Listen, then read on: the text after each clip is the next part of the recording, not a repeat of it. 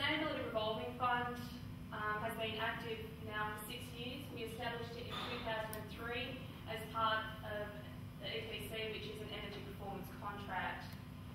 Now, I'm sure most of you would be aware of how energy performance contracts work, but we decided to do it a little bit differently to establish our revolving fund.